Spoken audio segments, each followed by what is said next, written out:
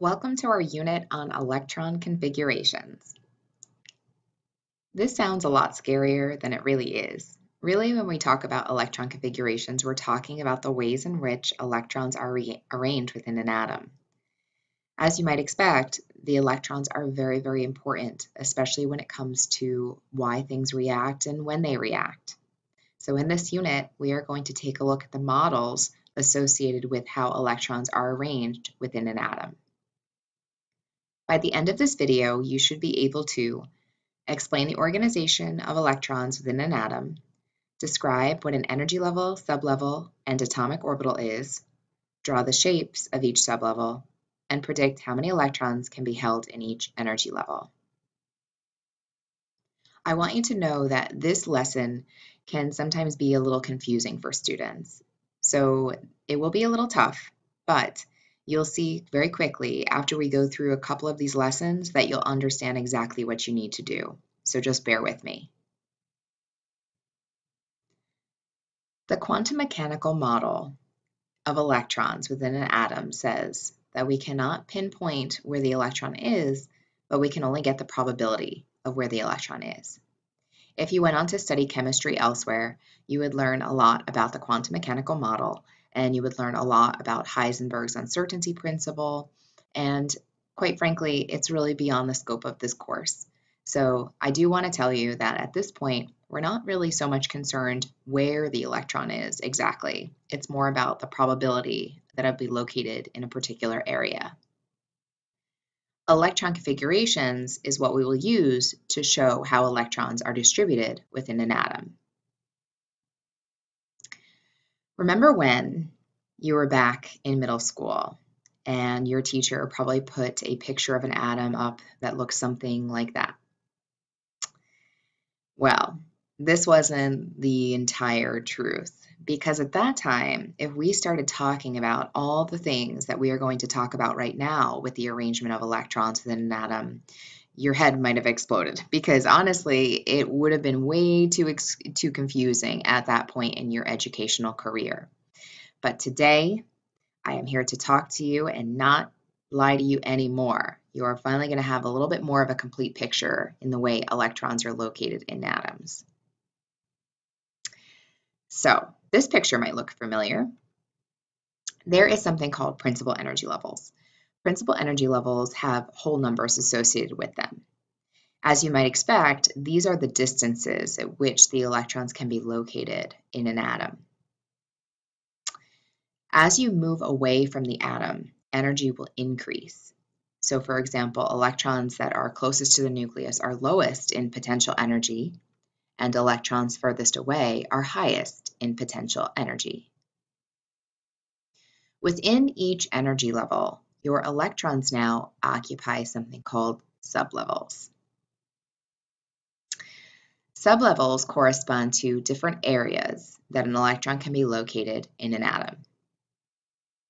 They're represented by a letter. For example, S, P, D, F, G, so on and so forth. All of these letters actually stand for something.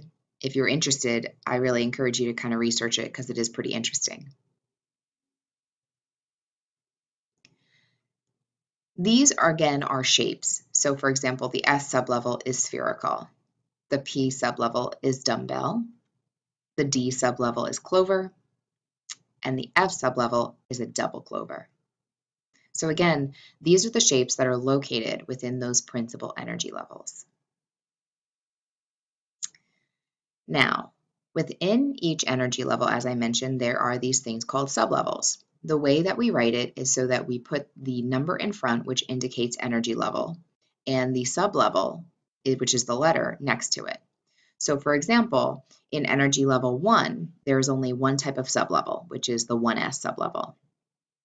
Energy level 2 has a 2s and a 2p. Energy level 3 has three types of sublevels, a 3s, a 3p, and a 3d. Can you see a pattern here? A fourth would have a 4s, a 4p, a 4d, a 4f, and a fifth would have 5s, 5p, 5d, 5f, and then if you notice 5g is in parentheses, mostly because that's incredibly high energy and we don't really ever get there. but that's the pattern.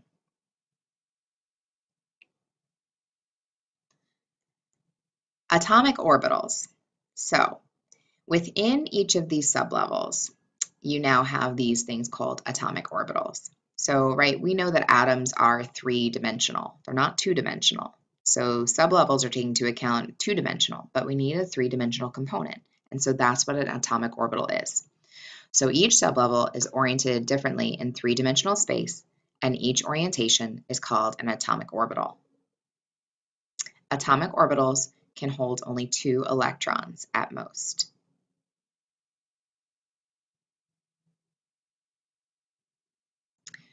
These are the number of atomic orbitals in sublevels.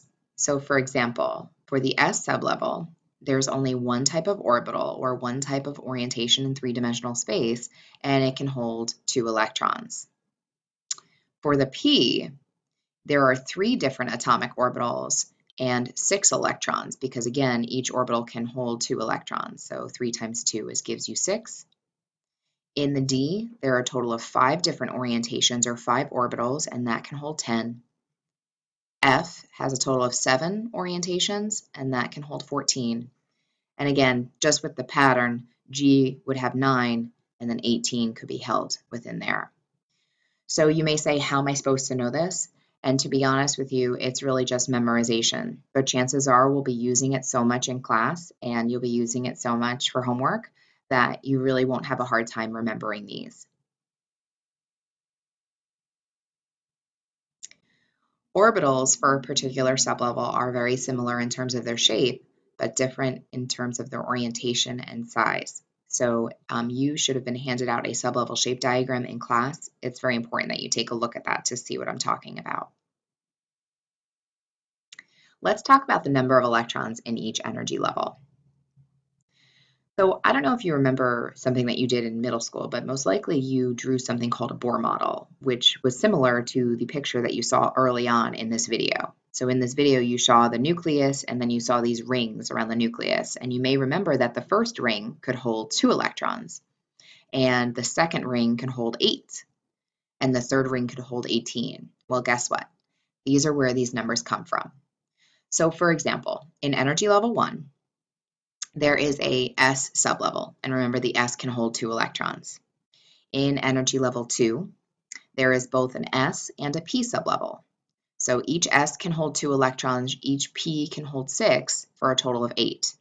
Notice that whether the S is a 2S or a 1S, S can always hold 2 electrons no matter what. Same thing with energy level 3, right? With energy level 3, we have a 3S, a 3P, and a 3D. S can hold 2 electrons, P can hold 6, and D can hold 10. Again, whether this P is a 3P or a 4P, a 2P, Ps will always hold 6 electrons, for a total of 18 electrons in that energy level. Energy level 4, so there's an S, a P, a D, and an F.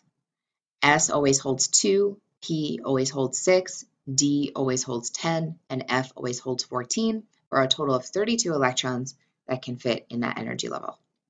As I mentioned, you may say, how do you know this? Well, again, this is something that you'll just have to memorize, but the truth be told, you're going to use it so much that you'll really have no problem remembering. In general, S is lowest in energy, then P, then D, then F. F is highest in energy. Electrons are often said to be lazy particles, which means that they don't want to exert more energy than they have to. So for example, we say that electrons prefer to occupy the orbitals that require the least amount of energy. As you might expect, those are the ones, of course, that are closest to the nucleus.